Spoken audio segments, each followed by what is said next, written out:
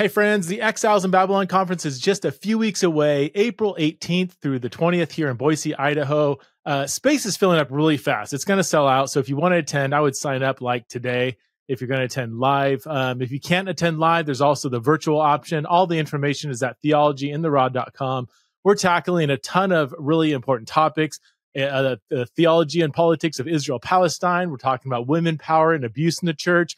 LGBTQ people in the church. We're talking about deconstruction in the gospel. We're also talking about politics and lots of interesting things going on at the conference. Again, theologyintherod.com. Register now if you want to attend live, or really anytime if you want to attend virtually. Hello, friends. Welcome back to another episode of Theology in the Rod. My guest today is my good friend, Dr. Nijay Gupta, who is a professor of New Testament at Northern Seminary. He got his doctorate in New Testament at University of Durham. He's written several academic books, including A Beginner's Guide to New Testament Studies, Paul and the Language of Faith, 15 New Testament Words of Life, and Tell Her Story, How Women Led, Taught, and Ministered in Early Church. His recent book is this one right here, Strange Religion. How the First Christians Were Weird, Dangerous, and Compelling. It's a book that I actually endorsed. Said it's a really, well, see my endorsement there if you're watching on YouTube. Yeah, it's an excellent book. And Nijay is just a sharp thinker. He's a man of the church. He's also a very, as I like to say, a very responsible academic biblical scholar, and he merges those two very well. So please welcome back to the show, the one and only Dr. Nijay Gupta. All right, welcome back to Theology in the Rod, Nijay. How are you doing this fine morning? I'm doing great. We're excited. I was mentioning to you offline that Northern Seminary recently hired Matt Bates, so we're super excited to have him join us. So, yeah, living the dream. Now, you teach at Northern Seminary in Chicago, but you've never lived in Chicago, right? Like do you do this all remote? No. Yeah, we early in my career, you might remember this, I bounced around from job to job. I lived in Ohio, Seattle, Philadelphia, New York, and then I landed kind of a long-term job in Oregon at George Fox University, Portland Seminary. And then when Northern came knocking, we were wanting to stay settled in Portland. We love Portland. We're coffee snobs. My wife had a good job. My kids love it here. They're really, kind of integrated into the sports kind of stuff here. And so we made it work. Most of our students are online. So I just swoop into Chicago and I teach a 1-week course. I go for various meetings, faculty retreat, graduation. And then my doctoral courses are taught here in Portland. Students will fly out here. We'll swing by the Bible Project, hang out with Tim Mackey and his crew, and there's just a lot of great people here in Portland. You know a lot of the good people here in Portland. There's a lot of great people in Portland, man. I don't know what it is. Like I remember when I've been out there several times, and there's just an atmosphere of camaraderie and authenticity and humility. Like I've never been around so many super gifted and yet also super humble leaders as churches in Portland. And I'm sure there's arrogance is everywhere, I'm sure, but the guys that I know are like, golly, they're just, super down to earth. And is it because of the kind of more anti-Christian culture that if you are going to be a Christian, you kind of stick together and you like are for each other, you're not like competing with other churches? Or how that's always kind of the assumption, but yeah, that's a good question. As you know, a lot of this is leadership. And so, there have been some kind of really influential Christian leaders here that have set a certain tone. So, for example, Kevin Palau of the Palau Association, Luis Palau, some of your viewers, listeners might know. He's one of the leaders of something called Together PDX, which tries to bring ministry leaders from different traditions together for learning. And you have the Bible Project. You have Rick McKinley, who's with Imago Dei, who's a great leader here. You have Gary Bashirs from Western Seminary, who I'm sure you've interacted with on several occasions before. And they've kind of set the tone. Now we have kind of new emerging leaders, Chris Nye and others, John Rosensteel, they're doing a great job with that. So it's really just what atmosphere you set up for, ecumenism and saying, hey, let's all pull in the same direction. There are churches that are kind of objectors to what we do and they don't want to, play nice. And so we have, you always have that.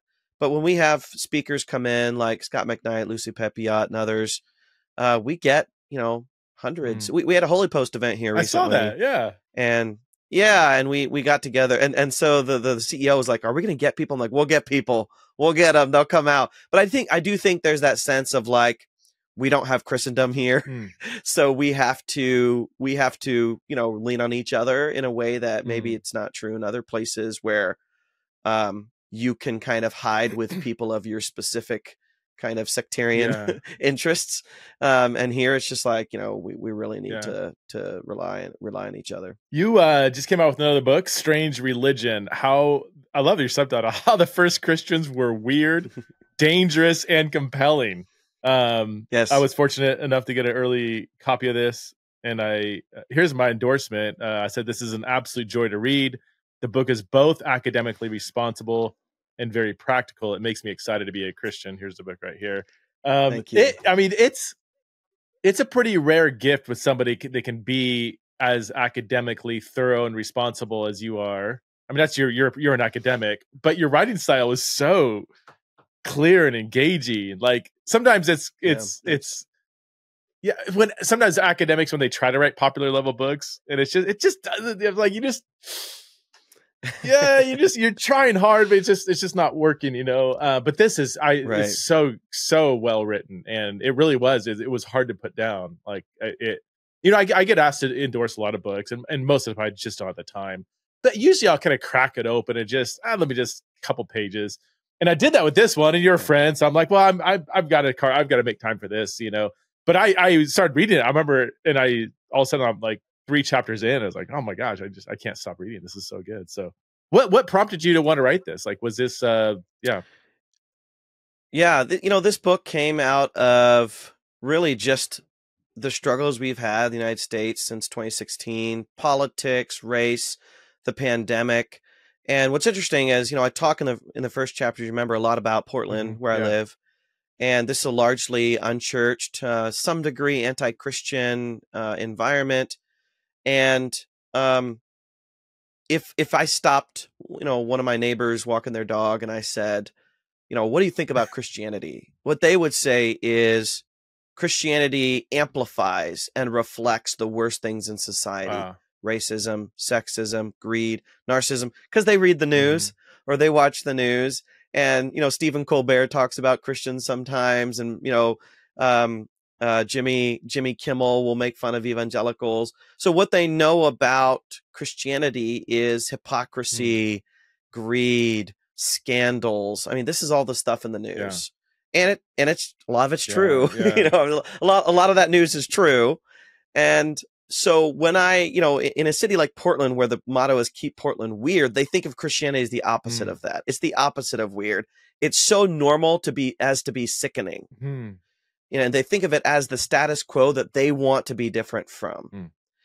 And when you look at politics right now and how the name of Jesus is used, or God, or religion, it is sickening and it is troubling. I know you feel the same way because of your work with kind of the exiles theme.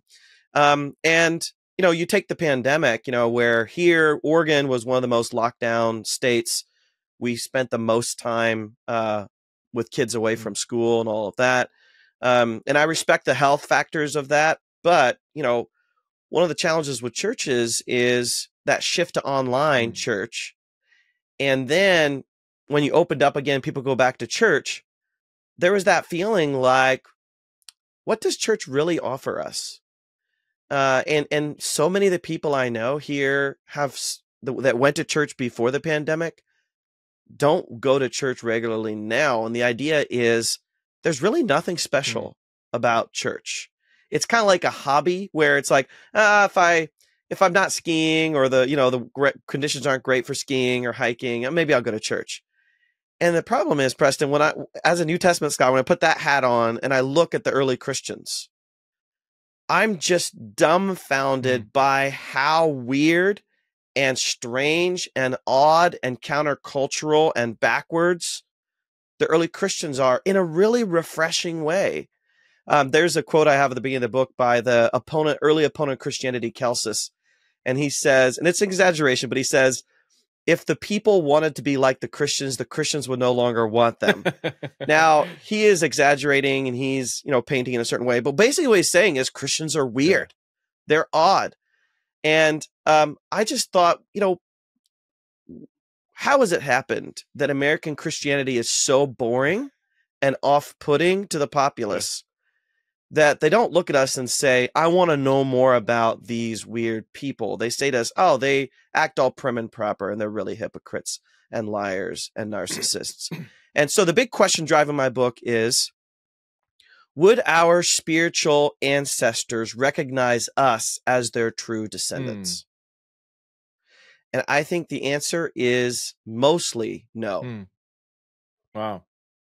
Well, you drop the hammer there. I'm going to quote you early, a couple pages in your book. You say, I do think pop Christianity in the Western world often reflects a, quote, chemically altered version of the Jesus movement that has been manufactured for cheap refreshment. That's a provocative, powerful, and creative line. What do you... can you tease that out a little bit? What do you mean by pop Christianity? Yeah, so I wrote the book, and then I wrote it basically as a New Testament history, a bit of a New Testament history. So I don't do the biggest question coming out of like podcasts and book studies is, how do we fix this? Yeah. How do we change that? And I don't answer any of that because partly I don't have the skills to do that. I'm not sort of a modern sociologist and ecclesiologist to do that. I could have guessed at it, but I really wanted to transport people to this ancient world they're unfamiliar with and drop them kind of in the war zone, and then pull them out and say, how do you feel? But my editor, he said, Nijay, you're gonna have to rewrite the introduction and really inspire people to read the book. So I thought about it for weeks. And I came up with this analogy, which you read in the book. I went to Costco one time, and I had a hankering to buy coconut water. And I lived in Philadelphia for a while, and that was the first time I tried coconut water. And I knew coconut water to be clear. And so I go to Costco in Oregon here, and there's a package of coconut water that's pink. And I thought, okay, that's really weird. So I pick up another package. It's also pink. So I look at it closely, and there's actually a label that says, why is this coconut water pink? I thought, great. So I look at it, and it says, real coconut water, when you open a coconut and there's liquid inside, it's clear, but within a few days it'll turn pink because the sugars are oxygenated. And so the bottle of coconut water you should be drinking that is natural should be pink, or should be a little bit pink, and has no effect on the expiration or the flavor. So then why are we seeing clear ones? Well, what they explain on their website is some companies will actually chemically alter the coconut water to make it clear, to make you think that it's healthy and natural. And I thought of that as such a great analogy for some forms of Christianity that want to trick you into liking something by making it more like something that you already know. And I think culturally what's happening is today, churches are catering to what we want and not necessarily what the early Christians did as a result of their convictions and their catechism and their theology. That kind of is the point of the book, is to say, let's get back to what made them tick. And Preston, I think a big part of it, people have asked me to kind of do an autopsy of the church or diagnosis of the church today. I think the big difference in ancient Christians and the way we are is, one of the reasons the ancient Christians were weird is they reevaluated everything from scratch. They took apart the whole of existence. Kind of like Paul says in Philippians 3. I suffer the loss of all things. But he didn't stop being a Jew. He just had to reevaluate his Jewishness in light of Christ. He didn't stop being a man. He just had to reevaluate his maleness in light of Christ. He didn't stop being, a diaspora person, but he had to reevaluate that and so forth. And I think too many Christians today, we just put the paint of Christ on the old walls of the world. And that's, I think, the biggest difference between what the ancients did and what we did. The hard thing is when we talk about the church in, say, America, it's just such a broad category. Are we talking like the Eastern Orthodox Church in America, the Catholic Church, the Baptist Church, the non-denominational, high church, low church? When you talk about like pop Christianity, are you thinking mainly of like your non-denominational mainstream kind of maybe more mega church Yeah. kind of model, or like, do you have a specific kind of church within America you're thinking of? And even then, it might differ from church to Yeah. church, you know? Yeah.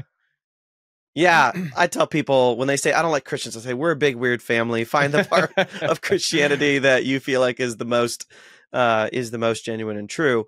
But I am talking about kind of the most influential mainstream elements of Christianity, which tend to be evangelicalism. You got some Catholic influence in different parts of the country. I lived in Boston for 5 years. Certain rural parts have influence from more Anabaptists or Mennonites, something like that. But yeah, I'm talking about like who are writing the books that make it to New York Times bestsellers, which churches are going to be the ones that bring in the most people, have the most views on YouTube, things like that. They tend to be evangelical churches. I'm critiquing my heritage. I mean, this. So when evangelicals do bad things, Preston, I apologize for my people. So I don't mention any of that in the book, but that when I take aim at that and the things I say in social media, I'm talking about my people, my tribe. I don't use the word evangelical for myself, but Why not? I do broadly. It's become a political term, and I don't want to be thrown in with Jerry Falwell, and I don't want to be thrown in with kind of just jerky Christians. You and I stay in the UK. Like I'm like John Stott Christian. You know what I mean? Like I'm like Howard Marshall Christian. Like I'm like Nicky Gumbel Christian. I'm like sweet, nice, let's have a nice conversation and drink some tea. I'm not one of these hard-nosed jerks. So I worry about that. I worry that it's kind of lost its meaning. I'm okay if people label me as that and they say we're going to have evangelical scholar Nijay Gupta speak. I'm not going to like poo-poo that, but I don't like using the term. I've thought about this over the years, and I go back and forth on what is it something we should reclaim and not let the bad forms of or bad representatives hijack the term that once had a really beautiful connotation, or is it just already been hijacked and that it's just is it worth our energy to try to reclaim it? And then the other question is, what's an alternative term? Obviously you can say, well, I'm just a Christian, but even that's so broad. It's like, I mean, most of the people on January 6th say they're Christians, it's like the term Christian itself could fall into the same problems as evangelical. So yeah, I don't know. That's why it's a genuine question. Like I say, like, I listen to these podcasts. Holy Post, Theology in the Raw. Then they can like triangulate me. What almost is like there's not a term, but kind of like what river of Christianity are you swimming in? Who do you see as your tribe? Hopefully not echo chamber, but who are the people that you resonate with? Well, it's interesting to think about. We had a Holy Post event here not that long ago. And they're starting to do regional events, which is really cool. It was interesting to see who shows up to that. Yeah. And they tend to be disaffected traditional evangelicals, like myself, who grew up with, Nicky Gumbel, with Bill Hybels and, all of that. But yet feel themselves kind of uncomfortable and awkward, putting evangelical on like a voter registry. Not that we do that, but if you had to put down there, I'd be like, ew, no, I don't want to do that. What's an alternative term then? Or do you not have one? Or is it just Christian? Jesus follower? Mean, Orthodox confuses people because they think Greek Orthodox, if something Orthodox Christian, confessional confuses people because they wonder like, is this like Westminster Catechism? What are you talking about? Yeah. So I don't tend to use a label, not because I'm my own thing, but because nothing really fits. I mean, I usually just point to Scott McKnight and say, I'm with that guy over there. What's your wife's a pastor, right? Or is she still a pastor? She's done ministry. She has two kind of careers. One is she's a marriage therapist, so she's spending some more time doing that right now. So what church? I was going to say what church. I would imagine you go to her church, but if she's not a full-time pastor anymore, what church do you guys go to? Yeah, we go to a non-denominational church by our house. Really good. Just non-denominational evangelical church. It's a wonderful church, but we also resonate strongly with Bridgetown. So when new people come to town, we often point them to some great things that are going on at Bridgetown as well. How's that transition go? I just had John Mark on. Well, I had him on last fall, but it was released like a month ago, so it seems fresh to the public. But so yeah, John Mark was a pastor there for many years, Yes. and then now moved Tyler, on to other yeah. things. So yeah, how's it going without John Mark? Is it good? I was never there in the John Mark era, so I have Okay. to say that I was never connected to that church John Mark era.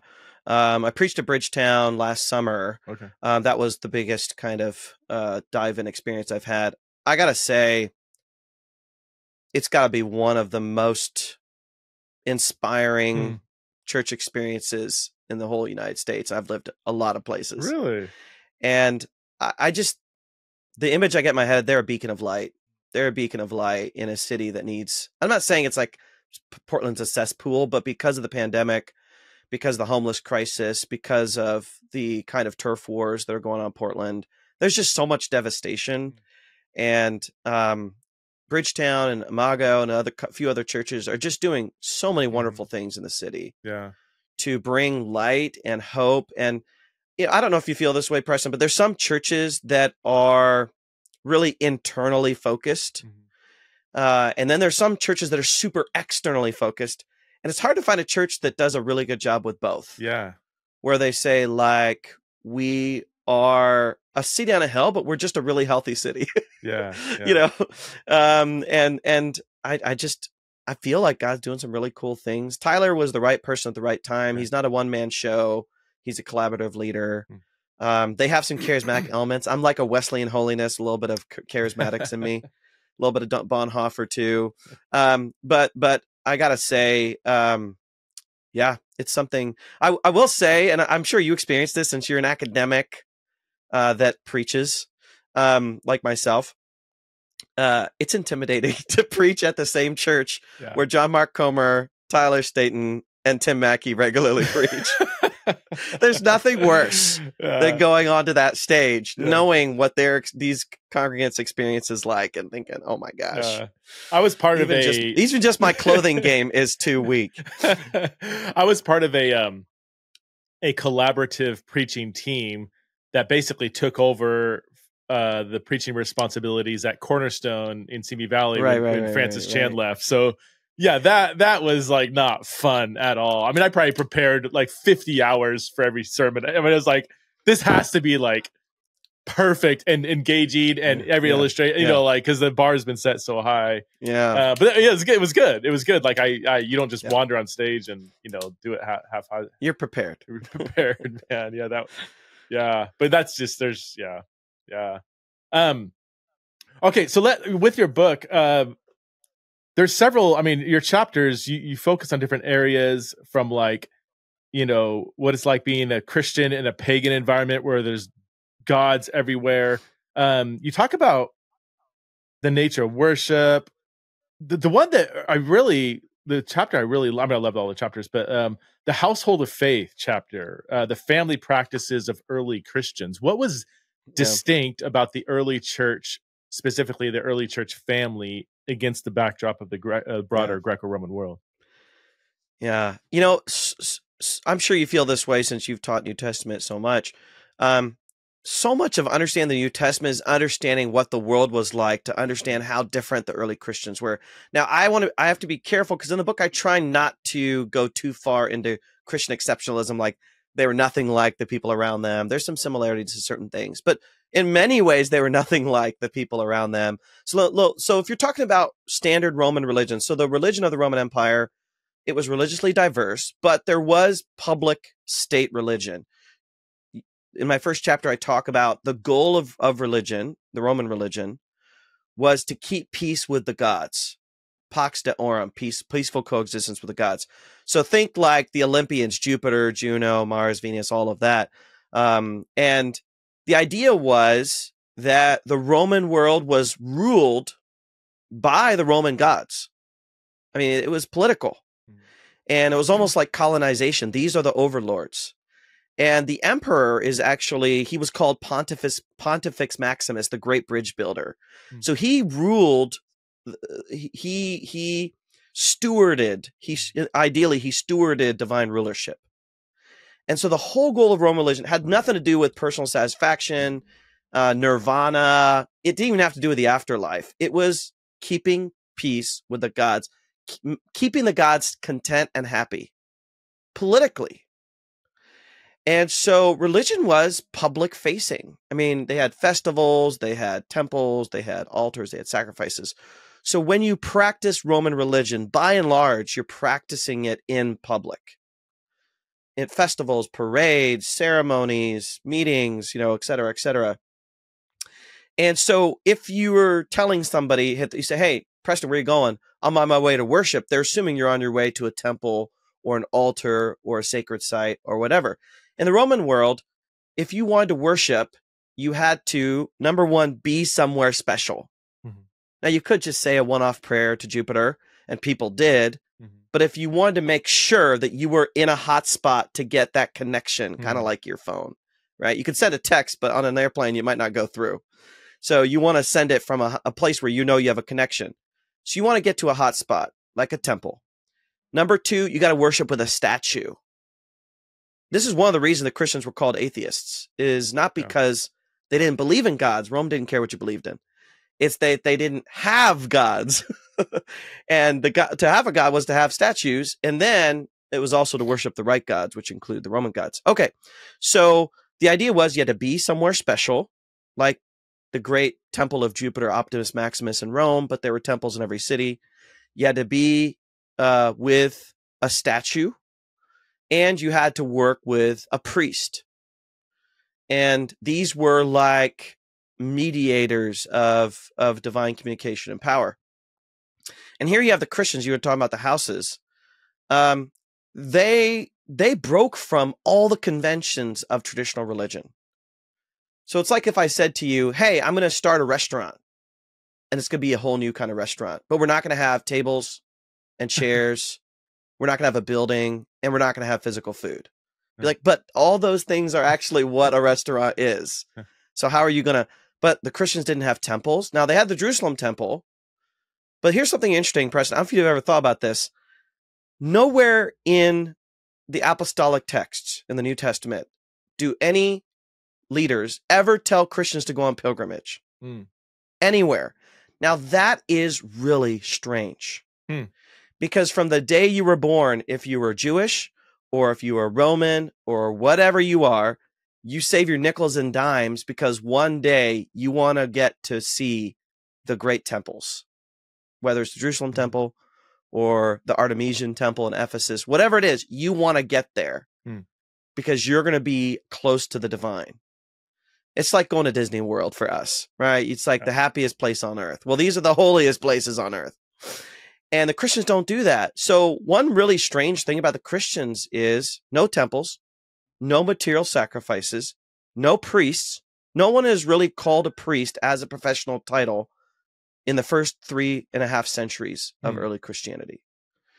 And then they meet wherever they can meet, specifically in homes. Now, this is one of the reasons that early Christians were labeled a superstitio, which means dangerous religion. So they had this category, superstition, and then they had the category religio, religion. Rome had a tolerance policy. We'll let your gods come in, but they have to abide by certain rules and regulations. I make the analogy in my book to fireworks. In Ohio, where I'm from, around July 4th, you can stop by the side of the road, buy $200 worth of fireworks and blow your hands off in your backyard. Scare everybody's dogs. But in the great state of Massachusetts, I lived in the Commonwealth of Massachusetts for 5 years. Only professionals can handle fireworks because they're too dangerous.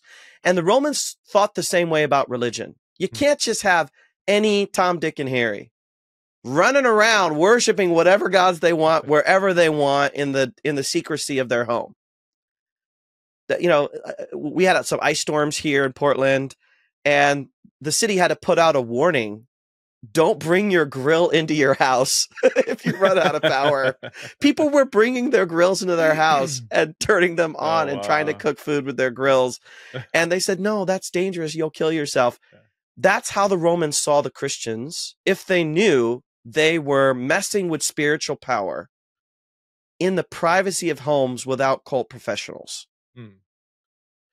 But one of the innovations that the early Christians participated in was to say, because we have the Spirit inside of us, because of the decentralization of religion that happens because of Jesus Christ, no one place on earth is more holy than another place. That was absolutely fundamentally insane in the Roman world. Even the Jews, who didn't have cult statues, had material sacrifices. They had a temple. They had synagogues. And then there was this idea of, I want to go on pilgrimage. I want to go on a festival. I want to spend time in the temple, that sort of thing. The Christians didn't have that. What happened with the Christians is they engaged in a paradigm shift. And the paradigm shift was, worship of God isn't like government. It's like family. Mm. This is something I just find really profound. In the ancient world, gods have names like Jupiter, Venus, Mars. But if you read the New Testament, God the Father, I can't believe I hadn't thought about this till I wrote this book. God doesn't actually have a name that's used in the New Testament. Yeah, Yahweh, it's Old Testament, that's fine. But he doesn't have an actual name that's used in the New Testament. Huh. So if a Roman said to you as a Christian, what's the name of your God? You said, we call him God. That's so bizarre. That's not what you would do. What about Jesus? I mean, or...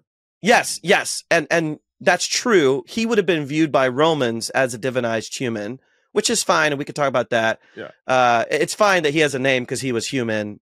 In the eyes of the Romans, he was human. Yeah. He was a promoted human, as far as Romans are concerned. Right. As far as Christians are concerned, he's pre-existent. All of that.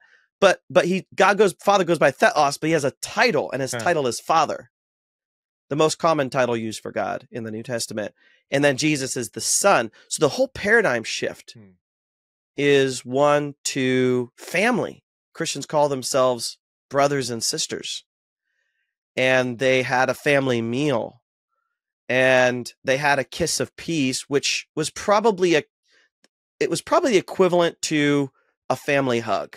Like what we would do is, like, you're having a family gathering at Christmas or Thanksgiving, people come in the door, you say, hey, Uncle Bob, I haven't seen you in a long time. You give him a hug. And the kiss and the holy kiss probably is that. The holy part is, this is not sexual and weird. Yeah. And it's a kiss maybe reflecting a reversal of the betrayal of Judas. Yeah. But it's not a weird kiss. It's like a warm hug. It's like in France, they do the same thing.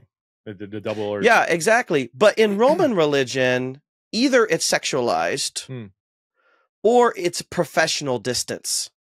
You keep your distance. Like when people approach big statues in the Roman world, you didn't want to get too close because you were afraid of getting zapped, like 1 foot out of line or whatever. Lightning would strike you, or, there was so much around what these statues could actually do to you. Like they could curse you with a blink of an eye, that sort of thing. But the Christians don't worry about that. They were worried about conscience. They were worried. So I want to talk about the house thing. I don't think it was just practical that they met in houses. I think it was practical because they couldn't afford anywhere else. But I think theologically it was meaningful that they wanted people to view God as a loving parent rather than a mercurial, volatile overlord. That's, gosh, so many thoughts. So the familial nature of early Christianity, that was distinct in light of any other kind of religion. Even some of the mystery cults, they still didn't have like brother sister language or that kind of like sharing a meal together. Like this was really distinct with Christianity in the first century. The mystery cults, the problem is they're called mystery cults because they're mysterious, so we have very little information. Except for the critics kind of explaining who they are really is They may have met in homes, and that was part of the privacy. Some of the evidence we have is they would meet in really weird natural locations because they saw those as hot spots like caves. Yeah. They really did want to be out of the public eye because they were semi-outlawed. It's kind of like a cult today, like a cult following. Like, what is the line between let these weird people do their weird thing and this is illegal? This is kind of fuzzy. And I think it was fuzzy in the Roman world. at what point they crossed over. Not sure if they met in houses. I do think a lot of early churches would have been viewed as mystery cults because of the secrecy and privacy, but they still often had priests. They still had material sacrifices, sometimes human sacrifices. And they were one of the big differences with mystery cults is it was all about access and privilege. So there were fees. And even though they allowed slaves to participate and the low class, the idea was we want to keep this pretty exclusive, where Christians didn't have that mindset. They're just like, the more the merrier. So I think the house thing, we're unsure about things like synagogues may have sometimes met in houses. Okay. That may have happened. We're not sure. There's some competing evidence on that. There are these things called Greco-Roman voluntary associations or clubs. And they might meet in a rich person's big house. But all the latest evidence about Christians is, instead of calling them house churches, we might better call them home churches, because many probably met in apartments because of how poor Christians were. And so you could get maybe 10 people in an apartment to meet for a home church.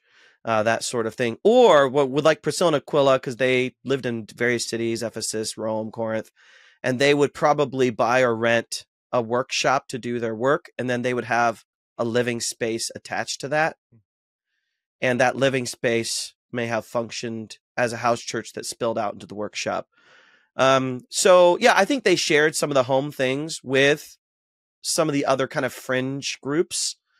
But the big difference is nobody refused to worship Jupiter best and greatest, except Jews found some workarounds. Like with the emperor, they said, we won't offer sacrifices to the emperor, but we will offer sacrifices to our God for the emperor. Yeah. And they because of the temple, because of their, the sacredness of their history, Jewish history, they got some passes on some of this. But the Christians, John Barclay has this wonderful article where he says one of the weird things about the Christians, they're not mappable. They're not an ethnos. They're not a people group. So you can't say, how old is your God? How long have you been around? Do you have sacred texts? They didn't have their own sacred texts. They were using the Jewish sacred texts, at least in the first century. They didn't have their own temples, certainly not after 70 AD. They didn't have anything to kind of nail them to in terms of a religious site. So with the mystery religions, if you said, do you worship Jupiter also? They say, sure, whatever. Yeah, we'll worship whoever. With the voluntary associations, yes, for the Christians, you couldn't pin them down that way. They'd probably be evasive if you asked them if they worship Jupiter. And that's important. That's an important point to note, that it wasn't simply that they worshiped Jesus or whatever that was problematic. It was that they didn't also give homage to the Roman gods, right?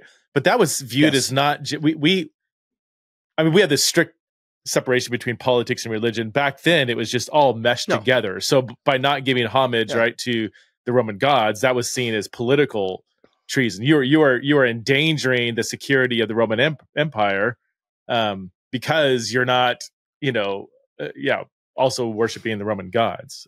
So what do you do if you're a Roman centurion and you become a Christian, right? So think about the Roman centurion that says, truly this is the Son of God. Let's say that was legitimate. He becomes a Christian. Like you're worshiping idols every day, all day. And you're taking these flags into battle that have the image of Caesar, maybe a pagan god. You're exchanging money in coinage that has pagan gods on it. Everything you do, every ritual, every meal is to the gods. And, what do the Christians do? We don't know, but I'm guessing some of them are doing it and apologizing to God later. Some of them are like just mumbling so you don't hear what they're saying. I think very few are actually doing a full-on screw you to Caesar, because are people quitting their jobs and things like that? Maybe, but they're trying to figure this stuff out. This is new. Jews had to navigate this, but much of the church is Gentile. They don't understand the Jewish ways. By the end of the first century, they're trying to figure all this out. How do you navigate this? How do you survive? How do you you have this heart to share Jesus with people, but you also know that what you're wanting to do is extremely illegal and dangerous in Roman eyes. So going back to the house, if they met in homes, not just for pragmatic reasons, but for theological reasons, do you draw a straight line to, say, the church in America today, that the home should play a much more significant role in the life and rhythm of church communities today? The biggest difference is just the numbers, right? I mean, when you had like 5 house church, the Church of Rome, I think, was what they met in, about, according to Romans 16, 3 or 5 different homes or something like that. Let's just say they were fairly large homes holding, 30 to 50 believers or so. You have a few hundred believers in Rome. It's not that many. So you can get away with meeting at home. But when you have, I live in Boise. Boise's 25% Christian last time I checked.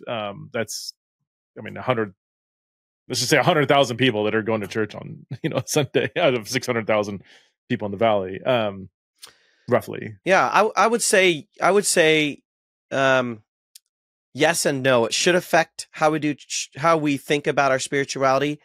And no, I'm okay with innovation and the way things morph and change based on society. So let's go to the no first.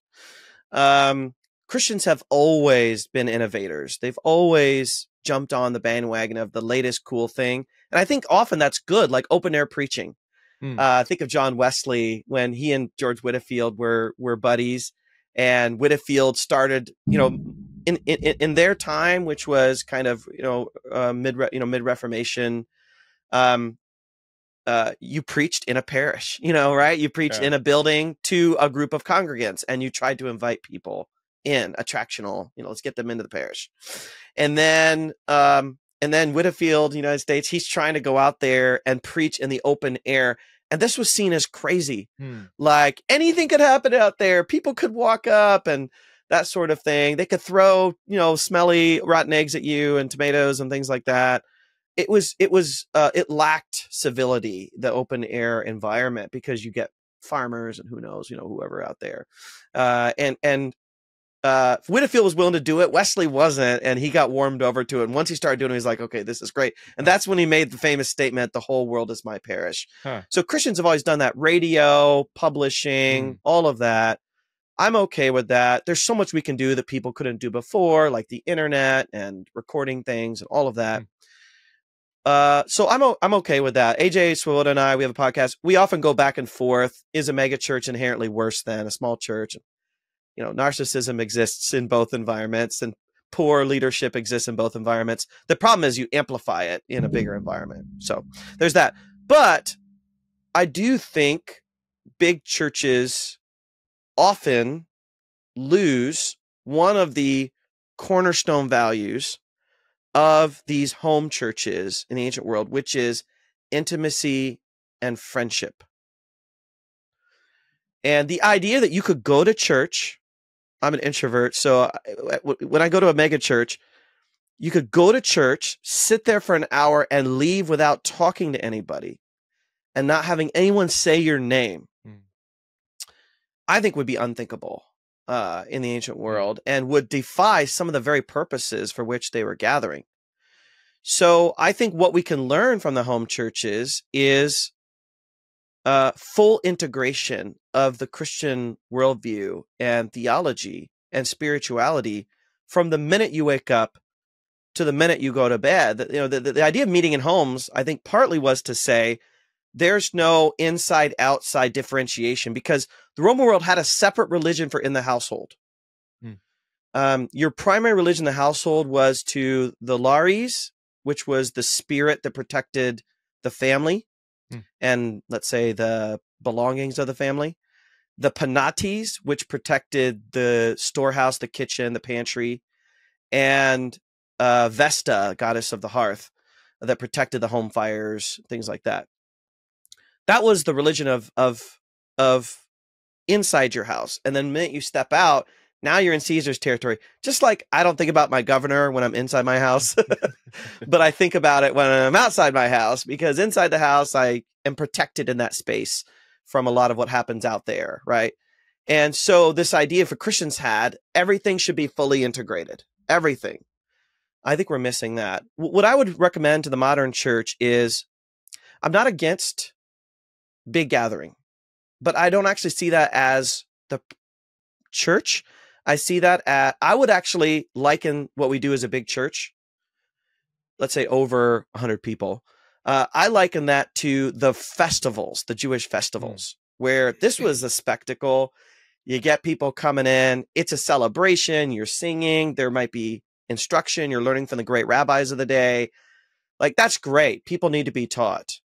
But church, the community, when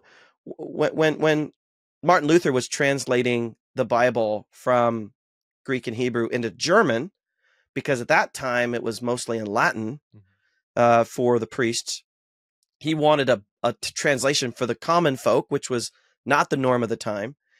He was deciding what word to use for church, ecclesia in Greek. There was a German word, Kirche, which means church. But he chose Gemeinde, which means community, which means sharing in common, or sharing as one. And I think that was a brilliant choice on his part to say this should be a community. So when you gathered as a church community in a home, you couldn't avoid each other. You were there. And Howard Marshall, who's one of my favorite New Testament scholars of the 20th century, he has this great article I have my students read from the 1980s. And he argues that he doesn't think the church gathered to worship God. I do think they did. I think he's wrong about that. But I think he's also right with his second point, with what he affirms, which is they came together for what he calls mutual upbuilding. Mutual upbuilding, which means they came together to practice reciprocal spiritual gifts to invest in one another personally. So the idea that you would have one or two or three people do all of the stuff up front, and there would even be up front, was not a first century Christian concept of gathering or even worship.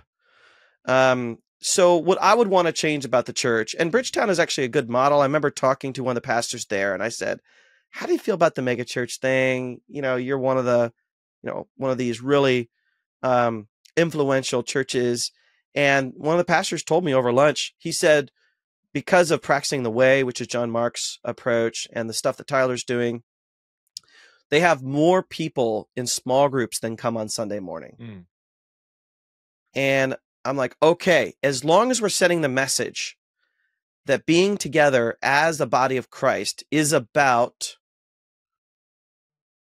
reciprocal mutuality in relationship and not the audience stage. I'm not against the audience stage as long as we understand that's more like the festivals, and that's great. It needs to happen. We need teaching. We need instruction. We need encouragement. Some people are gifted, like a Preston Sprinkle, with speaking to a great number of people, inspiring them, great biblical wisdom. But we're atrophying Christians by not teaching them how to practice their spiritual gifts. Every day I say to my kids, have you worked out today? Because I don't want them sitting around on their devices. Yeah. And because if you're not getting stronger, you're getting weaker. And we haven't really sent that message to people in the church. This is what's expected of you every single week, that you're coming and you're participating, you're giving and you're contributing, and you have something to offer. We can't leave in the hands of professionals. Yeah. We can't leave in the hands of professionals. Yeah. I know you've talked about this with John Mark and others. Yeah. I love that conversation. Yeah, he's big. Last time I talked to him, just the centrality even of the meal and the theological significance of the meal, and how God has even designed meals to bring people together and foster intimacy and relationship. I've seen more and more people talk about, the centrality of the table. Like the table is a starting place of that's where everything flows out from the table. I would ask you, Preston, I don't think all churches need to transition to being house churches, home churches. I don't think so. I do think it works with things like Young Life. Look at what Young Life does with houses. It's amazing. I do think, look, the Alpha ministry uses homes. There's clear success there. I would think the transition we need to make is asking a high priority question.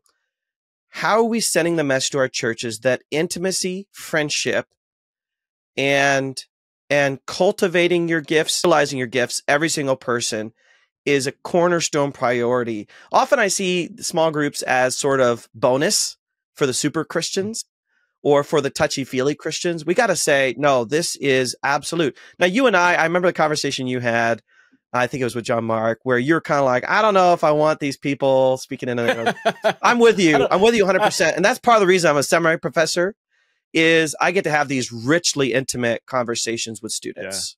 And they have small groups time. I think that's okay. I think there's a lot of good in finding those spaces that work for you. I know you're close friends with a Joey Dodson, or, you know, some of your other folks who are able to say, how are things going? Are you surviving? I heard this happened. I think that's great.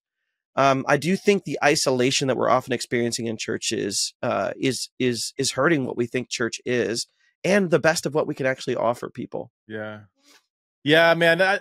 I've just been wrestling with this for a couple of decades now. Like I've gone through my kind of anti-big church stage to just anti-institutional church, and I've even tried to start a church in a barn that didn't even have chairs or heat, or just try. But my goal is, and now I speak and travel a lot, and I've experienced such a wide diversity of kinds of churches, both theologically, denominationally, size, leadership, and just seen, even in the last couple of years, been in some very, very large churches that have very humble leaders that aren't sleeping around with the secretary, that aren't abusing their power. And this is where I just I like what you said. Like, I don't, a small gathering can have narcissistic, power dominating leaders, and a mega church can have an actual humble, foot washing oriented leader.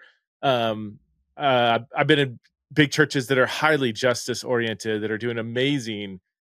They're utilizing the size of the church to produce really, to create waves in society that are what I would say is, resonates with the vision of Jesus. And of course you read the news and you see, the opposite, mega church lead, so it's just, this is where I'm just like, I don't want to pick on a distinct size. I do, but what you're saying, I fully agree with that. Whatever rhythm, size, building, whatever, if the rhythm of church is not fostering deep, intimate community, if that's not an essential part of the church, then I would say it's missing a key ingredient of discipleship. Especially in a time when, loneliness is at an all-time high. Discipleship is at an all-time low. This is a study that came out from Barna 10 years ago, that I was part of, and just hearing pastors say, this isn't me like critiquing, this is pastors saying, yes, we're falling. Yes, we're not doing. Yes, decide. Yeah, no, people aren't being, and they're recognizing that whatever we're doing, discipleship is not happening to the level that they would want. And but most churches, and I resonate with the leaders that are like, we do small groups, we plan all this stuff, and nobody comes, like, or like my church, they've got a bunch of small groups and stuff. I've never been. I have not had a good experience in, how do I say it? Church organized small groups. Yes. And I don't know why. I go and the kind of intimacy and depth and thoughtfulness and meaningfulness that I long for a meal-centered small group of Christians. When I attend many, not all, but small groups, the organized kind of small groups, it's just not that. Well, let me, I think I can. But it's that the leaders, they're like, what more can we, we're doing funerals, we're doing weddings, we're doing all these things, and then we create all these things, and then people still complain about the music, and those small groups isn't intimate. Press, all right, well, what do you want me to do? So I can understand the frustration of leaders saying, I don't know what else we can do. So I think two things are going on. One is, I think because we're professional academics, we're kind of oddities in the church. So when people say, oh, what did you think of the sermon? I'm like, I'm not the target demographic of the church. I have so many pastor friends because I teach at a seminary. I'll joke with them when I visit their church, and I'll say, I'm going to bring a book to read during the sermon. If it's boring, I'm going to read my book. And it's a joke. I do that, but it's a joke because we've heard so much and we know the wrong things they're saying, we know the things they're saying that are technically incorrect. But, with Augustine, I say, love of God, love of neighbor covers a multitude of sins. But, I think we're often so critical that we have to realize we're kind of oddities in the church. Yeah. And the preacher doesn't have us on their radar when they're preaching. And I think that's good. They shouldn't. They shouldn't be worried about impressing me. If they're quoting, N.T. Wright and Brueggemann, I get a little worried about that. And that happens sometimes. But I would say this, when I look at the Roman church, first century, they seem to have had affinity groups. So one group may be language oriented. We do Greek. Another group may be Aramaic. One group may have said we're gonna meet in a Jewish style. Another group said we're gonna meet in a more Roman style. And Paul basically says that's fine. Like that can be good and healthy as long as you don't condemn and judge each other. This is Romans 14 and 15. And there was some understanding, I think, that they come together as a larger group and experience ecumenical fellowship because he's saying greet so and so. There's interaction between them. And I think it's okay to say I need an affinity group because one of the things I have a hard time with, Preston, is if I'm in a small group with lay people, they often are scared to talk because I know too much.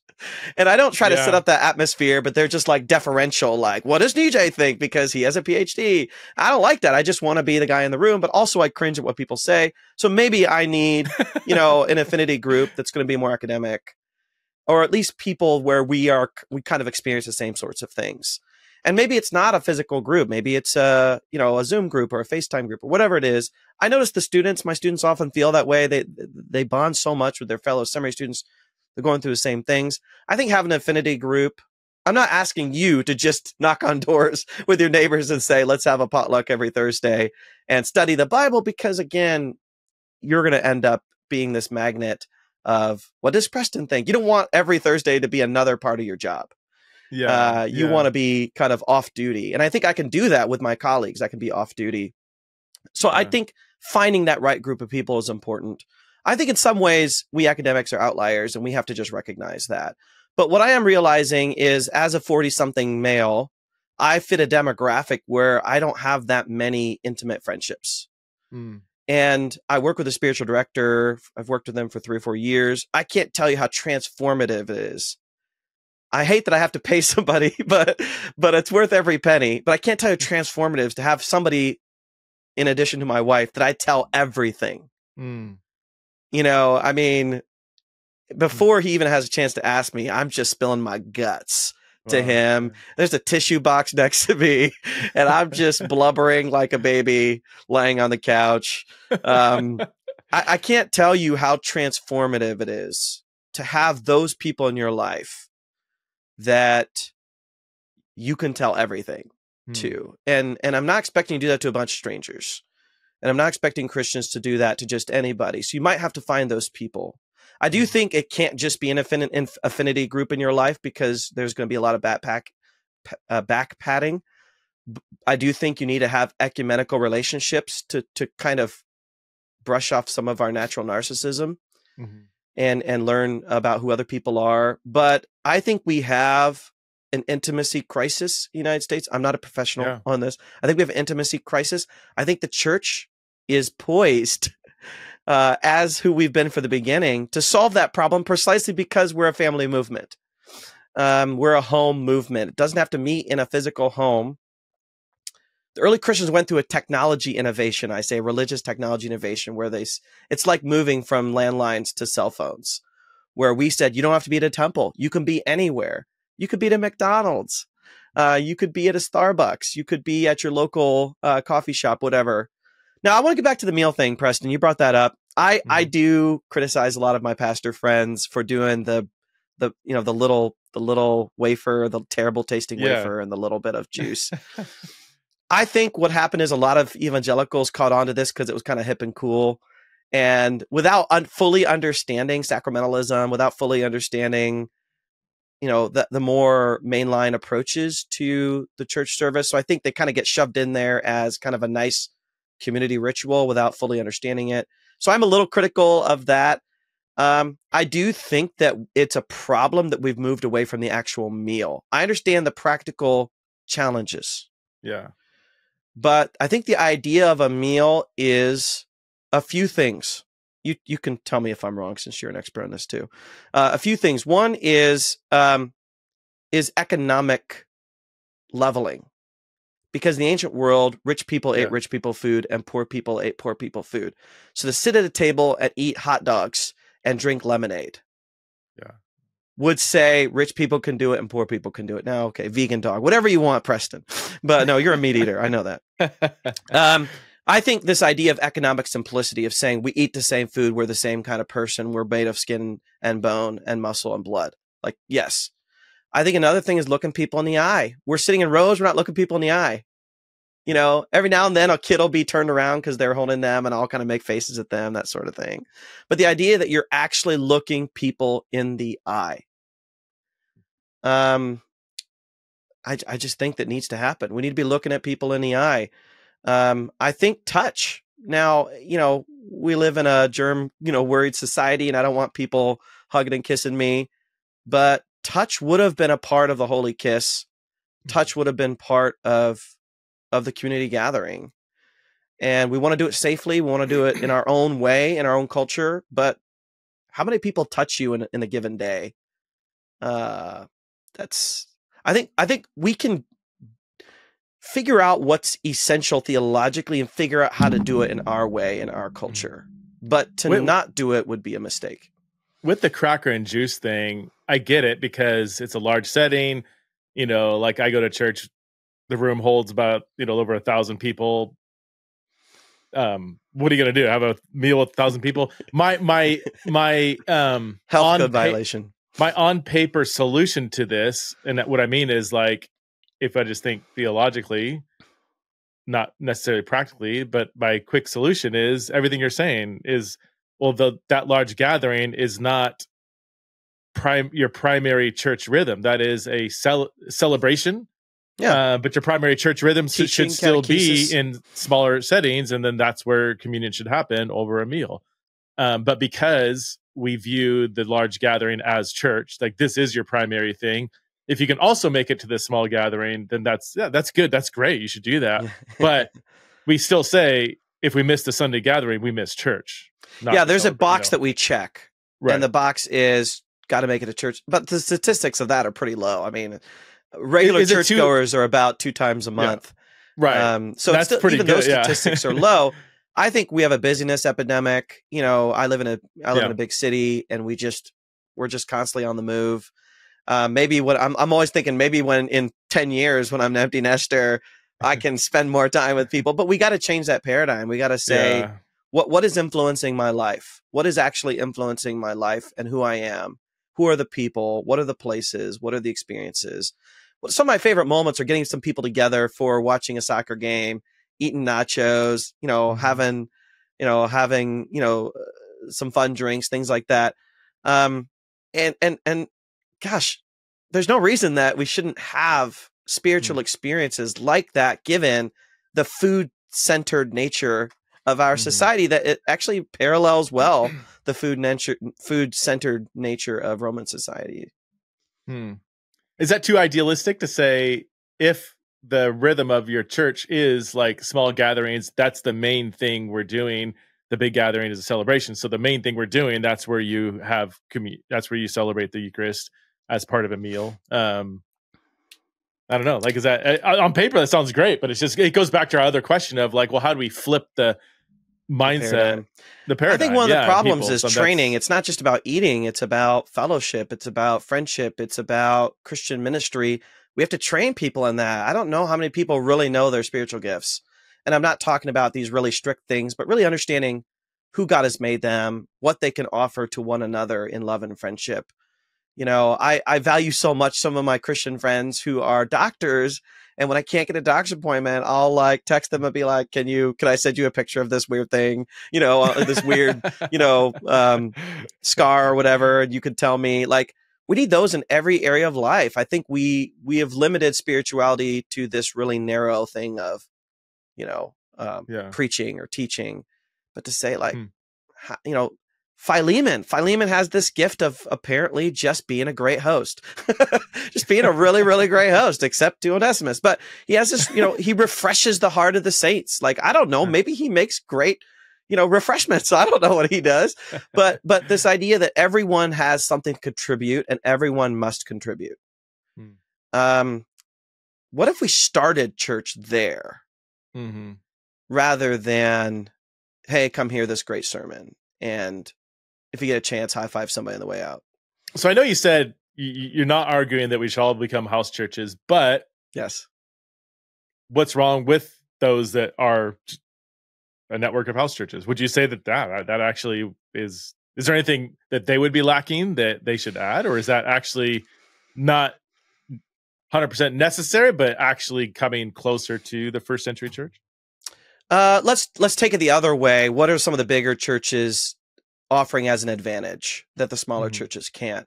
I'd say things like, when you build it big, you have a big budget, you can do like divorce recovery ministry, purity ministry. You kind of have some professionalism to it that allows for, you could do retreats, things like that. Planning the kind of big retreats that, think about evangelism a little bit, you think about the bigger churches that are investing more in youth groups, evangelism, things like that. I don't think smaller churches can't do those things, but it's almost like a homeschool network where you're going to have to combine with some other churches to say, how are we going to reach youth? How are we going to do a retreat? How are we going to, some of the big churches offer the kind of structures that allow for these vivifying programs of life that I think are really, really good. I think it's great. I remember a church saying, like, we're going to hire a nurse, or talking about hiring a nurse, full time to look for some of the healthcare stuff. I getting creative like that, saying, how can we take care of people? I think smaller churches, I wonder if a lot of small house churches start out as just people like you and me saying, I'm going to start a church in my house.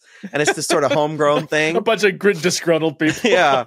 Rather than, there needs to be good training. These people need to be seminary trained if possible. They need to know Greek and Hebrew. Like some of those things, like if there's that would be a big boost. That would be a big help. Consistency, organization. People thrive with consistency and organization rather than, I'm going on vacation, we're not going to be able to meet in my house, things like that. We need to be able to.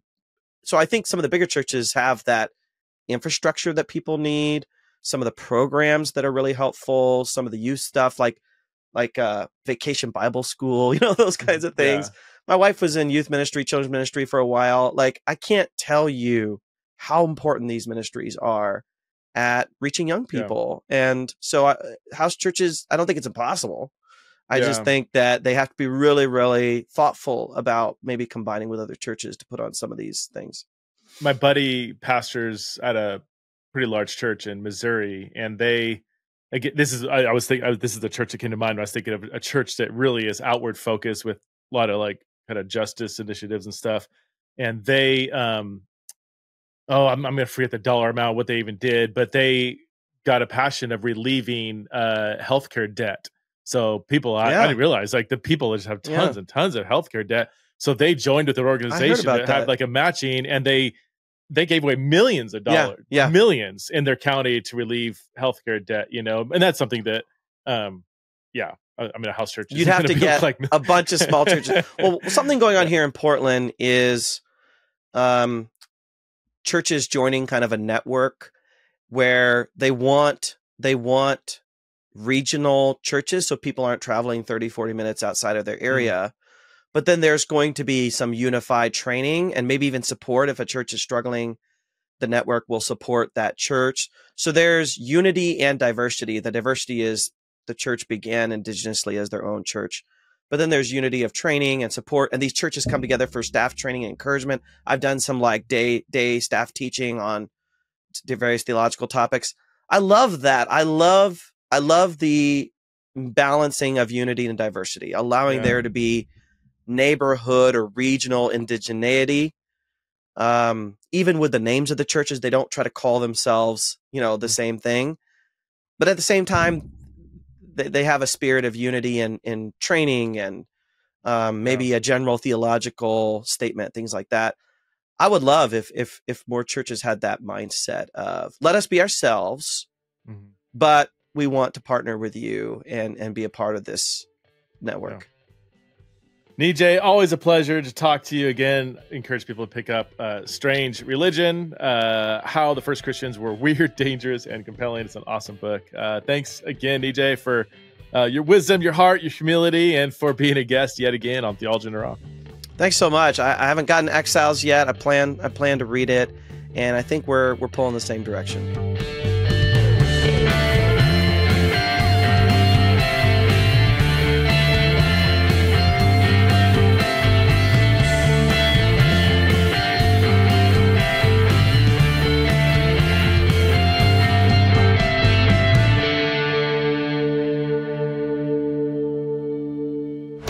This show is part of the Converge Podcast Network.